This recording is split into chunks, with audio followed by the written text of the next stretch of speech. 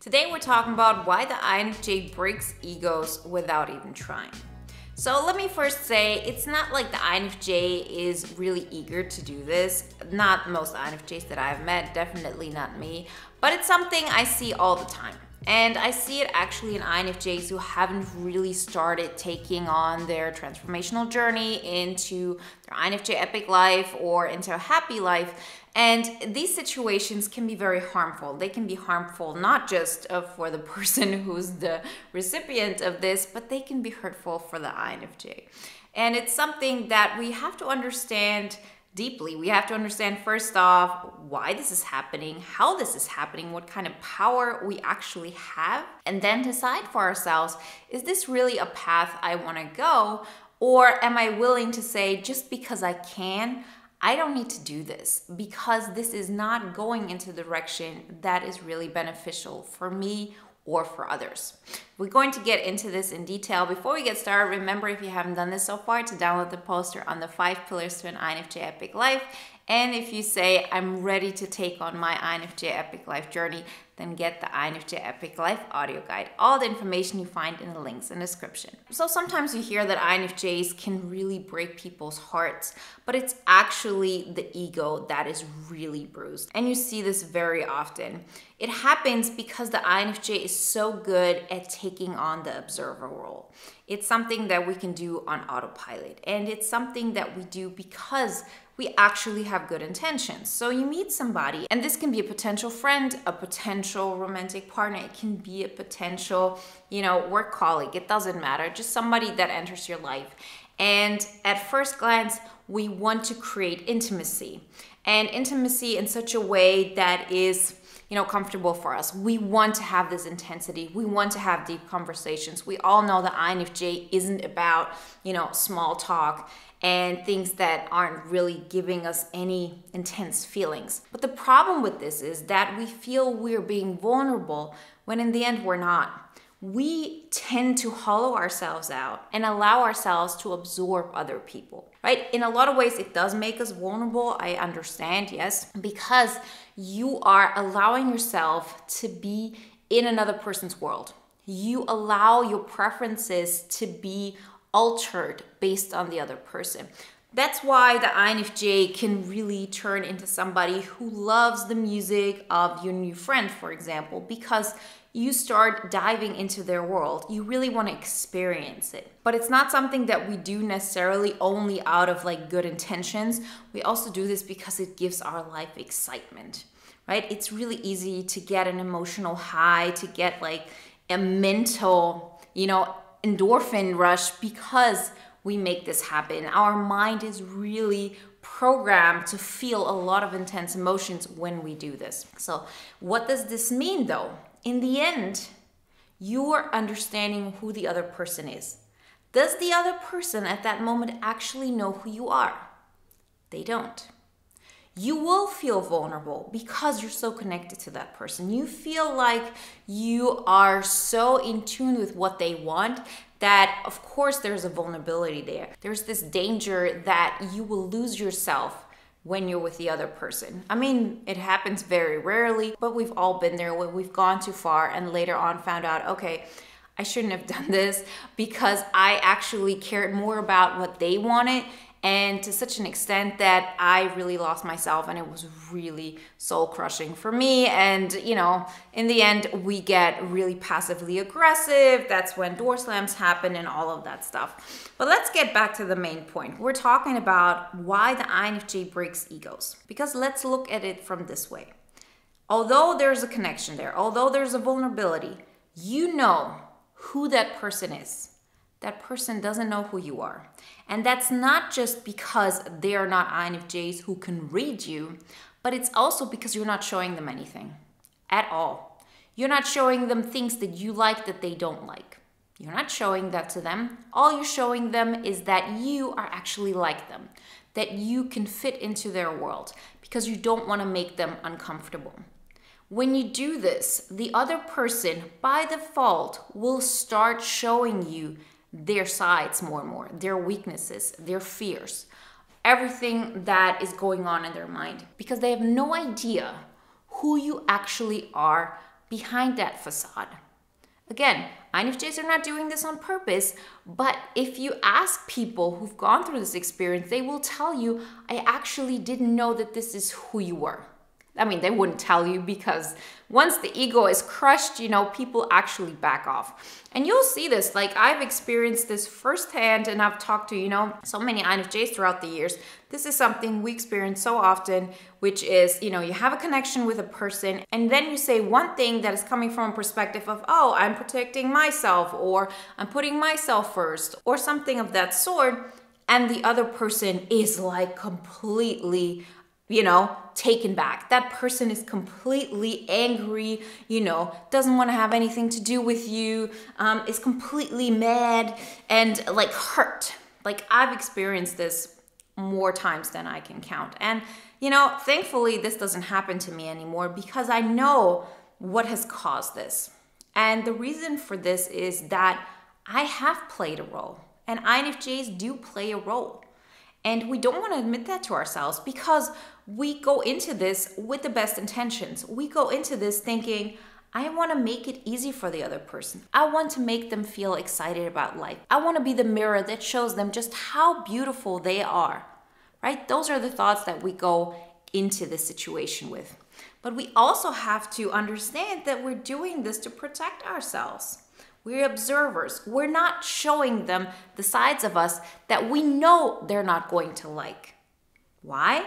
Because they would then abandon us, or at least that's a psychological deeper fear, or they would judge us.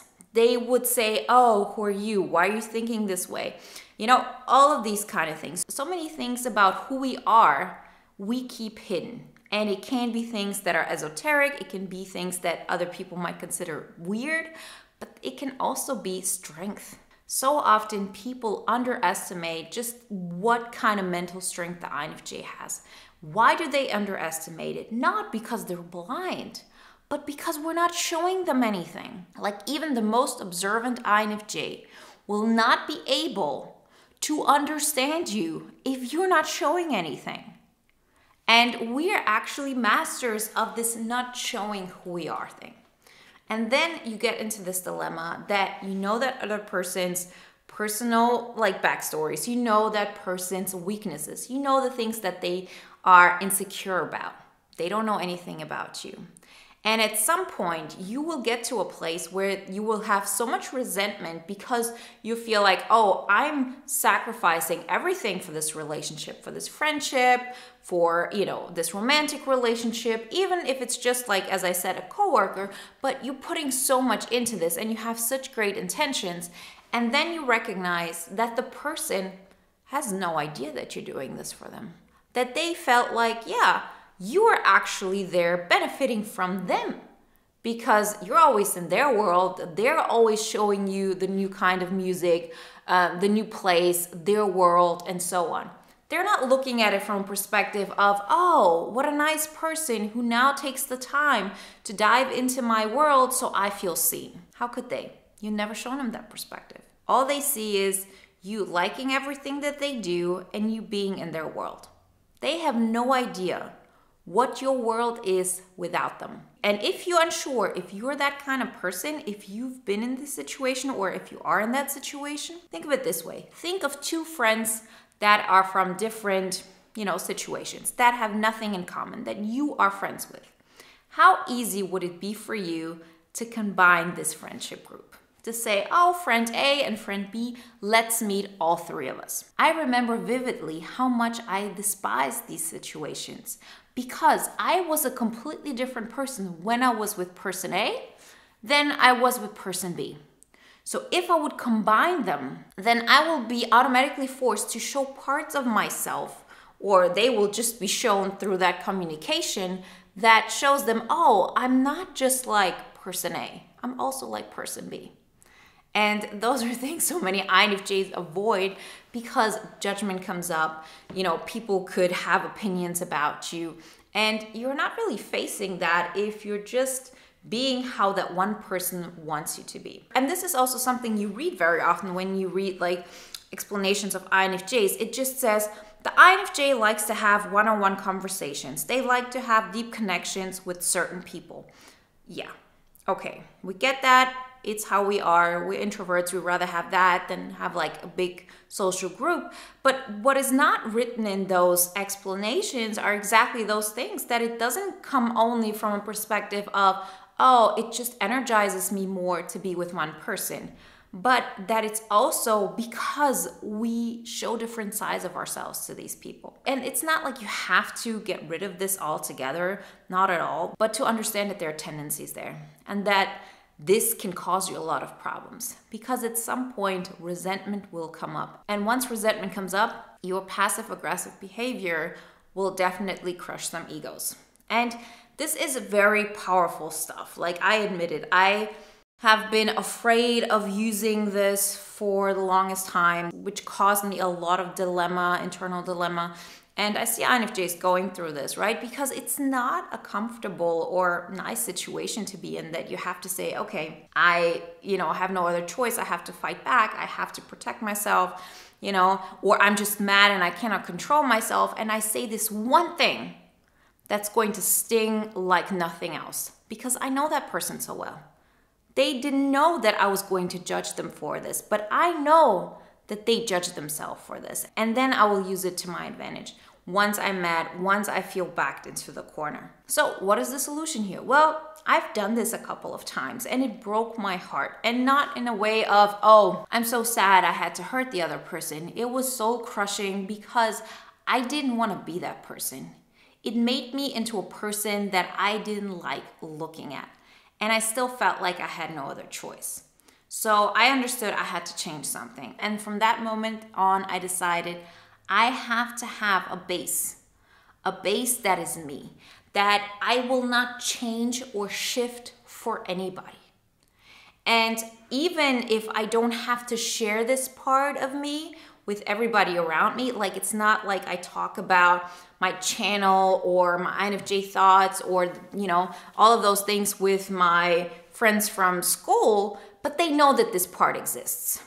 Then there are, friends of mine who know that I like a certain kind of music, although I know they have a judgment towards it. It's not that we have to listen to the same kind of music when we're together, but they have to know that this is something I like, because I'm not going to hide it anymore. And I also am going to be okay for them knowing that I have friends that they don't necessarily like, but I like them, because I can overlook some things that others are really judgmental about. Like, even if it's something as, that person is really selfish, or that person isn't really taking into consideration other people's feelings. Yeah, that's a person's weakness. And I like them for their strengths. I like them for what they bring to my life. And I'm okay with you knowing I'm friends with that person, because if that is a reason for you to not be friends with me, then that's it. And that is true vulnerability. Because that's not a vulnerability from a place of, oh, I'm hollowing myself out and I'm so, codependent to you. It's a vulnerability of, I'm here standing and telling you things about myself that I know you might judge. And I'm vulnerable to that judgment on some extent. I do care about it on some level. Otherwise, I wouldn't have hidden it from you. But when you start living your life like this, you're never going to dive as deep into other people's lives as you used to. Because our capacity to do that is limited. And if you start filling your life with who you are, and you make it known that this is something that is not up for debate, it's something that you're going to authentically live out with whomever you meet, you are filling that void around yourself that before you could fill, at some point from one person, at another point from another person. Now you can't, because this space around you, you have filled this up. So there isn't that much left. You can't dive as deeply into other people's lives anymore. I don't know so much about my best friend as I used to know when I was 20. I knew everything. I knew exactly what would make her mad. I knew exactly what would make her sad, what makes her happy, the kind of music she liked, the kind of art she liked, and I actually felt it. It wasn't just a rational thing. I really put myself into her world. Can't do that now. So that's a price I have to pay. But I know that's a price that I'm willingly paying Because first off, I don't ever want to be in a situation again where I'm so resentful of having given up who I am. And second of all, because I really like who I am and who I'm becoming. And that's the only way to create a life that's continuously growing, and a life where you're not going to get to a place where you are crushing other people because you've been so hyper-focused on their life that you know exactly where to hurt them. I couldn't do that now. Not because I'm a better person now, but just because I don't know people that well. But therefore, I know myself much better. And it's about time that we as INFJs prioritize understanding ourselves more, choosing ourselves more than we do other people. You got this. Remember, if you want some more guidelines, how to tap into that space where you start creating for yourself and understanding yourself and grow from that place, then get the free poster on the 5 pillars to an INFJ epic life. And if you want to take it to the next step and you say, now I'm going to take charge of my life, it's that time, then get the INFJ Epic Life audio guide. All the information you find in the links in the description. And if you want to watch another video now that is in alignment with today's topic, then watch the video how the INFJ can use their dark side to their advantage.